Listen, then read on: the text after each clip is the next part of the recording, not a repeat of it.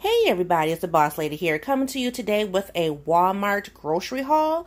And as you can see, this is all I got. This is the first time since the pandemic has happened that I did not have to get a lot of food. So it looks more or less like snacks or whatever. But anyway, strawberries this week was $1 a pound. I think that's what it is.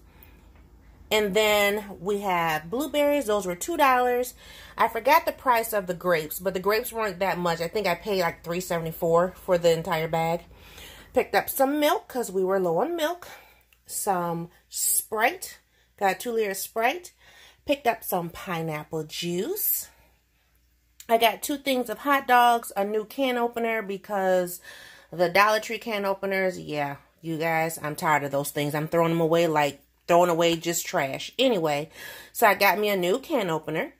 Picked up some hot dog buns. And yes, I only picked up 1 pack of buns. I picked up, 2 packs of hot dogs, but 1 will probably go in the freezer. And then, the star of the show, I picked up some graham crackers, some Campfire Giant marshmallows, and picked up 2 things of Hershey's chocolate. So that is to go with my brand new fire pit. So that's all I got at Walmart this week, guys. Didn't have to do too much. I'm pretty much stocked. So had to get new fruit because I've been trying to replenish fresh fruit now every week. And then just some little snacks. So thank you guys for watching. See you on a new video. Bye.